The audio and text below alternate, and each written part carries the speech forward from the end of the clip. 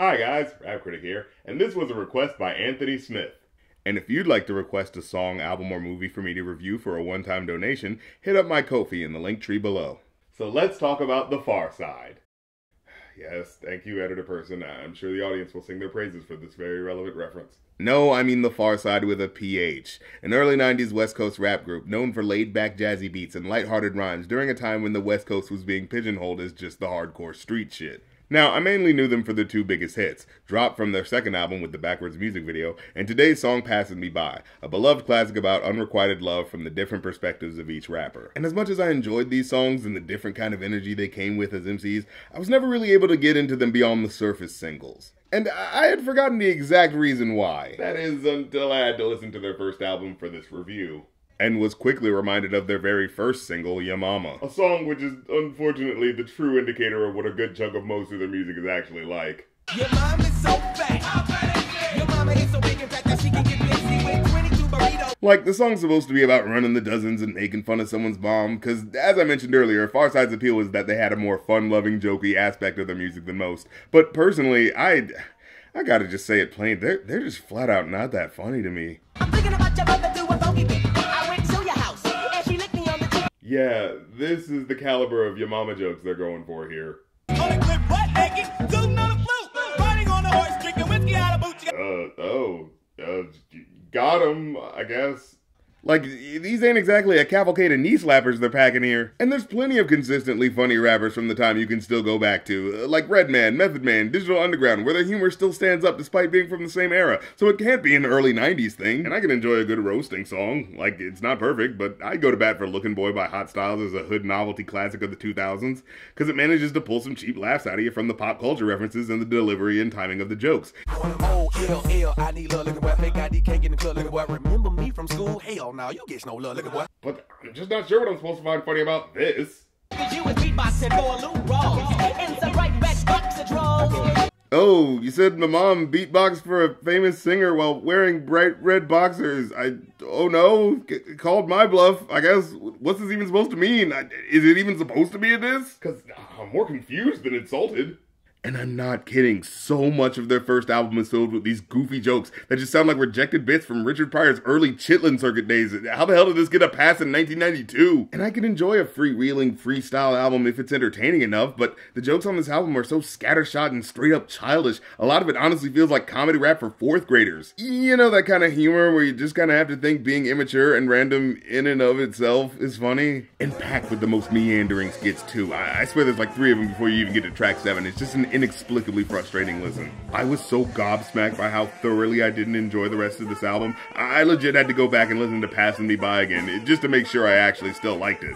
And you know, with all that said, Passin' Me By is still an untouchable fucking classic. Like, just to temper the old school hip-hop heads and their 15-year-old born in the wrong generation nephews, I'll say up front I give this song my personal break the scale 6 out of 5 star rating for just how incredible this song is. And, you know, for how arbitrary any rating system may be, I do like to take care to preserve the highest honor for songs that are just this good. Songs that capture an emotion so succinctly that they transcend time and can still reconnect you to the visceral reality of that feeling they're describing. Like, in the one way that the actual Pharcyde album this is from as a whole feels like a journey through the mind of a 4th grader's puerile sense of humor, this song places you right in that 4th grader's mind when he sees his first crush, and all the awkward, uncomfortable, stomach-full of bubbling emotions you have to deal with when trying to work out your feelings for them.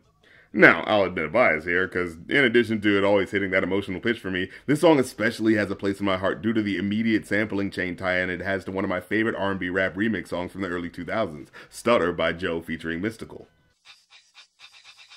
You do not know me, but I know you very well. Now let me tell you that Specifically because for me, it was the first song I could remember where an R&B song sampled the melody of a rapper's lyric. Like, of course, the backing music for both songs contained the same dual Quincy Jones-Jimi Hendrix sample.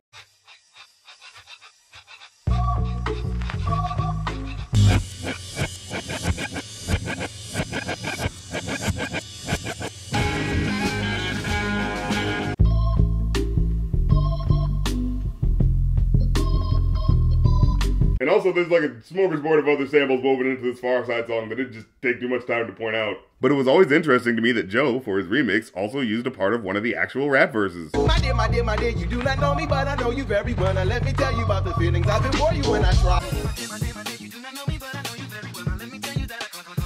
far as I could ever find, that's an original melody Fat Lip made up for his verse. And it always stuck out to me as really cool for a neo-soul singer to sample an original melody from a rap song, altering it to fit it into a new R&B melodic riff. You know, before a lot of boring people would drain the magic out of the novelty of doing that. But to bring it back, the sample work here lays the perfect sound bed for the song's subject matter, which is just such a universally understandable topic. Cause we were all young at one point and had a first crush we didn't know how to talk to, right? Either because you've got no experience, you're not confident, or you just don't know what to say. And each verse feels like they're unspooling all the angst and frustration over the respective girl they wish they could talk to, dropping glaringly truthful contemplations about their shy, self-conscious feelings. I haven't gone as far as asking if I could get with her. I just play love by ear and hope she gets the picture. What is the apple of my eye? Overlooking, disregard my feelings, no matter how much I try. Like, even right in the middle of him lamenting why he can't be with her, he has a self-reflective moment addressing his own inaction about actually trying to talk to her.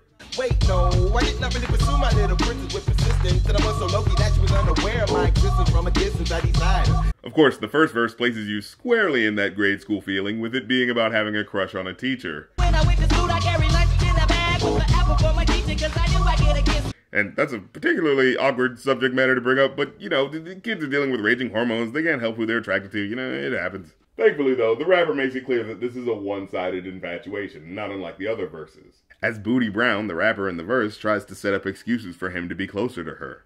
I would raise my hand to make a snack up through my chest. Can't help me with my problem, it was never much. Just a chick to spell his hit, I try to sneak a touch. And, you know, there's a bit of a squicky lyric there that sounds like he's considering actually trying to touch the teacher inappropriately. But within the context of it being a young kid who'd definitely get expelled if that actually happened, I don't think the implication is that it's something he's actually gonna do. I figured through the lingering delivery of his voice in the next line, the implication is it's a sense of longing for that daydream fantasy in his head. The yearning to have the confidence to make some kind of a move. Oh, how I wish I could hold her hand and give her a hug. While also feeling kinda sour about the guy who does get to be with the person you're pining over. She was married to the man, he was a thug, his name was Lee, he drove a seat. She had a man, he was a Rudy too, a nick and poop. Also, I just love the general idea of the word nincompoop being in a rap song. Like, that word just doesn't get used nearly as much relative to how fun it is to say. But yeah, ultimately the rappers all come to accept and understand that these crushes just were not meant to be. And each verse ends a little different, with Slim Kid 3's verse ending by finally getting over his anxiety and actually making his feelings known. Although she's crazy stepping, I'll try and stop the stride, cause I won't have no more of this Passin Me By. And Fat Lip's verse ends with him mustering the guts to make a bold declaration of his feelings through a note he passes to the girl he likes. Write her a letter together and it went, my dear, my dear, my dear, you do not know me, but I know you very well. Now let me tell you about the feelings I've been for you when I try. The infamous lyrics themselves personifying through their pained delivery that desperate search to find just the right words to make someone truly understand the way you feel about them, in the hopes that the laying out of the depths of your devotion will inspire them to reciprocate how you feel about them. Damn, I wish I wasn't such a wimp, cause then I would let you know that I love you so, when if I was your man, then I would beat you. But then he has to face the rejection, and it sucks and it hurts. Valentine's is still the one who loves you dearly. P.S. love me tender. But the letter came back 3 days later. Returned to sender. Damn. But at the same time, hey, you know, at least you got your answer. And you can move on with your life knowing that this relationship isn't a no-go because you're a coward or because she just isn't aware of how loyal you'd be to her, but because she just wasn't that into you in the first place. And it's a harsh pill to swallow of dealing with someone's romantic indifference in the context of you laying out your passionate desire for them, but the acceptance of those who don't feel for you like you do for them is a reality you have to learn to live with, as the other rappers exemplify with how they end their verses. Bump the looking glass, I seen her yesterday, but still I had to let her pass. But then I was born not to understand my letting her pass. I proved to be a better man. It's a pained but graceful acceptance of rejection, the type of attitude that ultimately makes you a better person in the long run, as the verses lead into the solemnly resolved declaration on the hook.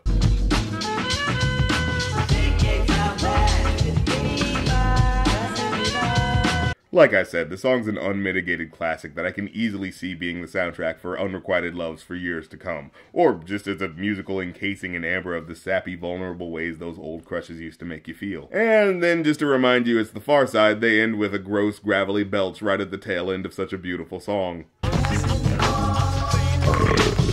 Thanks, guys. That just needed to be there, huh? Well, that's the episode. Leave a like if you liked because it helps, comment if you have something to say because it helps even more, and hit the subscribe button and the bell afterwards because the bell is what actually alerts you to new episodes. And if you want to keep up with everything I'm doing, check out my Linktree for Twitch streams, merch, movie and album review podcasts, and any other stuff I'm up to. So check all that fun stuff out and I'll catch you next time. Peace.